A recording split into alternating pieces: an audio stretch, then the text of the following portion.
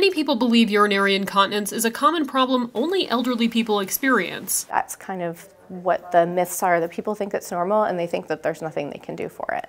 But urinary incontinence can be caused by a variety of health issues among people of all ages. You can have urinary incontinence if you've never had children.